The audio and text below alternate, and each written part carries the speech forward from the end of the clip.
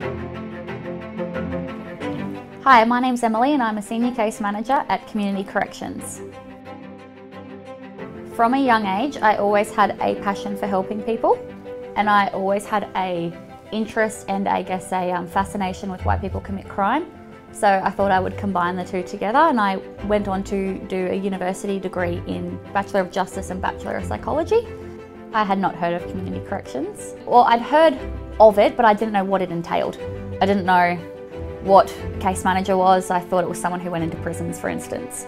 And it was through coming into this role that I learned, no, we actually supervise people in the community and help reduce their risk of recidivism and harm and keep the community safe.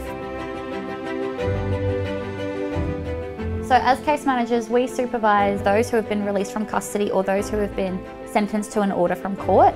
And our primary responsibility is to assess and address their risks, assess what their needs are, and assess what sort of responsivities they have. So when we first meet someone, we identify what their needs are. So it could be that this person is a drug user and they use because they have unstable accommodation and employment.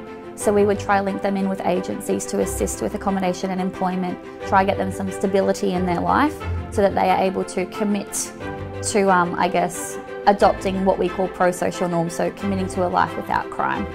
We also conduct electronic monitoring on some offenders, so just to monitor their whereabouts to ensure that they're staying away from what we would call high-risk areas.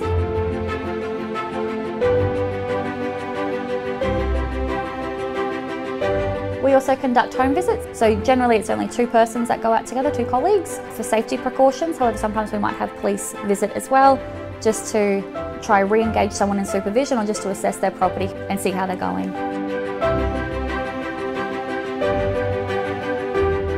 The role of case manager is great if you are someone who has a genuine desire to want to help others and you're a very empathetic and patient person. It's a role that is very demanding. You need to be able to adapt to changes which can happen in an instant, and you need to be able to respond to crises and prioritise your day.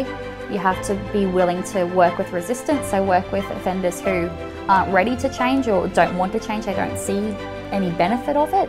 So it's being able to motivate them in order to recognise that there is a different path that they can take in life.